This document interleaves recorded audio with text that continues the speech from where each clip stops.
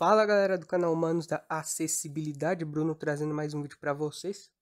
Então galera, no vídeo de hoje eu vou demonstrar alguns gestos que a gente pode fazer no Soft Braille Keyboard e algumas configurações dele também.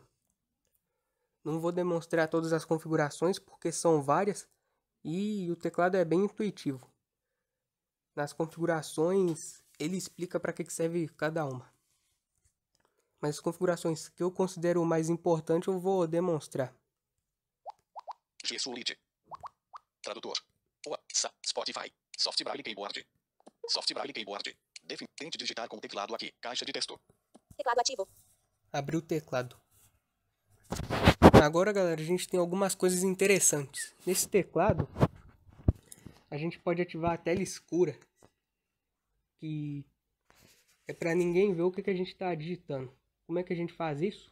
Pega o ponto 4 e puxa para cima. Tela escura ativada. Para desativar, a mesma coisa. Tela escura desativada. O ponto 5, se a gente puxar ele para baixo... Em branco. Opa. Nada para apagar. Repita o gesto para exibir o seletor de teclado. Aqui ó, repita o gesto para exibir o seletor de teclado. Se a gente faz isso 2 vezes, ele exibe o alternador de entrada. Aí vocês podem alterar para o teclado da Google, ou da Samsung, ou qualquer outro teclado que vocês tiverem aí. E se a gente puxar o ponto 5 para cima... Repita o gesto para mostrar as configurações do Soft Braille Keyboard. Se eu fizer 2 vezes... Repita o gesto. Configurações Soft Braille Keyboard. Tem as configurações, mas eu não vou explorá-las agora.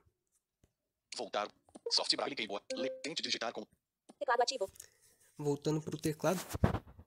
Então, galera, um comando interessante que tem é para a gente alternar, porque existem 2 tabelas Braille no português do Brasil, que é o Braille de computador, que é o de 8 pontos, e o Braille literário. O que pega? Quando eu preciso, se eu precisar escrever alguma coisa em inglês, aí eu alterno para o Braille de computador. Porque no Braille de computador, o ponto 6, ele insere o apóstrofo. Braille de computador, 8 pontos. Para alternar entre uma tabela e outra, a gente segura o ponto 3 e arrasta o ponto 4 para a direita. Braille literário. Braille de computador, 8 pontos. Aí no Braille de computador, o que pega? No Braille literário, para a gente inserir maiúscula é normal. Pontos 4 e 6 ali insere. Agora no Braille de computador, para inserir maiúscula, a gente tem que pegar o ponto 3 e puxar para baixo. Maiúscula I. S. Maiúscula U. E para a gente inserir número, nessa tabela aqui, a gente pega o ponto 6 e puxa para baixo. 6. 7. H. H apagado. 8. Só que aí toda vez que a gente for digitar um número, a gente precisa fazer esse gesto. No Braille literário, você só bota um símbolo de número e digita quantos números você quiser. Repita o gesto. Piso 678 apagado. Braille literário. Então, galera. Aí outro comando interessante é para a gente reduzir o teclado. A gente pega o ponto 1 e arrasta o 4 para a esquerda. Teclado reduzido. Porque, né, se vocês estiverem numa conversa do WhatsApp e quiserem ler as mensagens, aí vocês só reduzem o teclado, leem os negócios que vocês tiverem que ler lá, aí para expandir ele é só tocar no meio da tela. Ou fazer o inverso, né, pegar o ponto 1 e arrastar o 4 para a direita. Fechando o teclado. Visualização Chrome. Traduzir opção. Soft Braille Keyboard. Leia o guia rápido. Leia o... Tente digitar com o teclado aqui. Teclado ativo. Teclado reduzido. Reduzir o teclado, né? Peguei o 1 e puxei o 4 para a esquerda. Agora eu vou puxar o 4 para a direita. Teclado expandido. Aí o teclado volta ao normal. Repita o gesto para mostrar as configurações do Soft Braille Keyboard. Repita o gesto para mostrar... Configurações Soft Braille Keyboard. Aí nas configurações do SBK a gente tem algumas coisas interessantes. Configurações Soft Braille Keyboard. Configurações do teclado. Configurações do teclado. As configurações são separadas por categorias. Primeiro tem aqui, Configurações do teclado. configurações do teclado. Layout padrão do teclado. Escolha o layout padrão do teclado. Layout padrão do teclado. Isso aqui, galera, Layout padrão do teclado. Automático não marcado. quando vocês instalarem no teclado, ele vai vir no automático. No meu, Vertical marcado.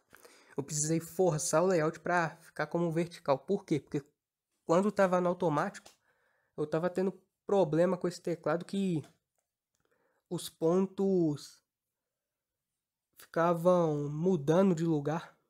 Aí, tipo, toda vez que eu ia digitar, eu precisava calibrar o teclado. Quando eu mudei, Vertical marcado. vem aqui, coloquei o layout para vertical, ele parou de dar esse problema. Então, se vocês estiverem passando por isso também, vocês venham aqui nessa configuração, né, em layout, Vertical marcado. e coloquem o layout para vertical. Configurações do teclado. Layout padrão do teclado. Estilo do teclado. Configure o layout dos pontos do teclado. Estilo do teclado. Estilo do teclado. Estilo. Normal marcado. Modo reglete e pulsão não marcado. Aí aqui tem, quem tiver acostumado a escrever na reglete, pode alterar também. Deixar o layout deixar o estilo do teclado como se estivesse escrevendo em reglete. Trocar os pontos 1 e 4 com os pontos 13 e 6 não marcado. Aqui também a gente pode trocar os pontos, né? Cancelar botão. Normal marcado. Cancelar. Layout. Estilo do teclado. Selecionar automaticamente o layout do teclado com base na posição dos. Girar teclado com o dispositivo caixa de verificação não marcado quando. Inverter teclado caixa de verificação não marcado quando o teclado não. Mostrar teclado de 8 pontos caixa de verificação não marcado. Mostrar círculos na tela. Caixa de verificação marcado. Sensibilidade ao. E aqui são essas configurações que eu vou demonstrar. Depois vocês podem ficar à vontade para explorar as outras, caso queiram. Configurações do teclado. Tabelas Braille. Configurações de feedback do teclado. Configurações do sintetizador de voz. Aí a gente tem configurações do sintetizador de voz. Configurações do sintetizador de voz. Configurações do sintetizador de voz. Escolha o sintetizador. Aí aqui a gente pode escolher o sintetizador. Quando a gente não mexe nisso, ele sempre vai usar o sintetizador do sistema. Mas, tipo assim, se vocês estão usando um Eloquence da vida e vocês estão achando que o Eloquence está com uma velocidade de resposta muito lenta no teclado, aí vocês venham aqui Escolha o sintetizador. De Eloquence motor de serviços de voz do Google marcado. e coloquem o sintetizador da preferência de vocês. No meu caso, eu mesmo não gostei muito do desempenho do Eloquence com o SBK, não. Engraçado porque o Eloquence é um dos sintetizadores mais rápidos que tem, com qualquer leitor de tela que tu estiver usando, seja Talkback, Dishu, mas enfim, né? Configurações. Versão do aplicativo. Tabelas Braille. Configurações de feedback do teclado. Aí aqui, configurações de feedback do teclado. Eco do teclado. Configurar eco do teclado. Aqui tem como a gente configurar o eco do teclado, se enquanto a gente digita, ele vai falar caracteres e palavras, ou só caracteres, ou se não vai falar nada. Feedback do teclado. Personalize o som e a vibração para o teclado. Aí aqui Feedback do teclado. é pra gente personalizar. Quando a gente digita, a gente vai querer que ele vibre, ou que tenha um sonzinho, ou as duas coisas, ou então nenhuma. Isso daí tem gesto pra gente alterar também, de forma rápida. Eu vou demonstrar agora. Configurações soft. Configurações do teclado. Soft Braille Keyboard. Leia o guia rápido. Tente digitar com Teclado ativo. Abrir o teclado de novo. Aí o que pega? Se a gente puxar o ponto 1 para baixo. Apenas som. Som e vibração. Nenhum. Apenas vibrar. Apenas som. I, I, G, I, T, A, N, D, O. Som e vibração. Nenhum. Apenas vibrar. Eu gosto de deixar assim, apenas vibrar. Repita o digitando apagado. Aí o ponto 2, se a gente puxar ele para baixo. Nada. Caracteres. Eu vou deixar aqui só em caracteres.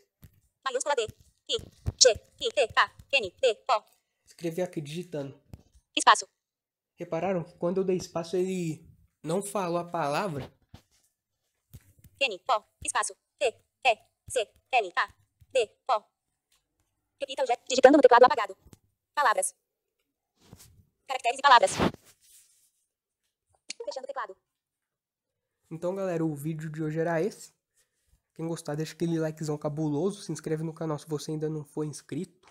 Pessoal, passando aqui rapidinho para dar um recado para vocês. Nós do Manos da Acessibilidade temos um grupo de WhatsApp onde a gente fala sobre tecnologia e jogos acessíveis.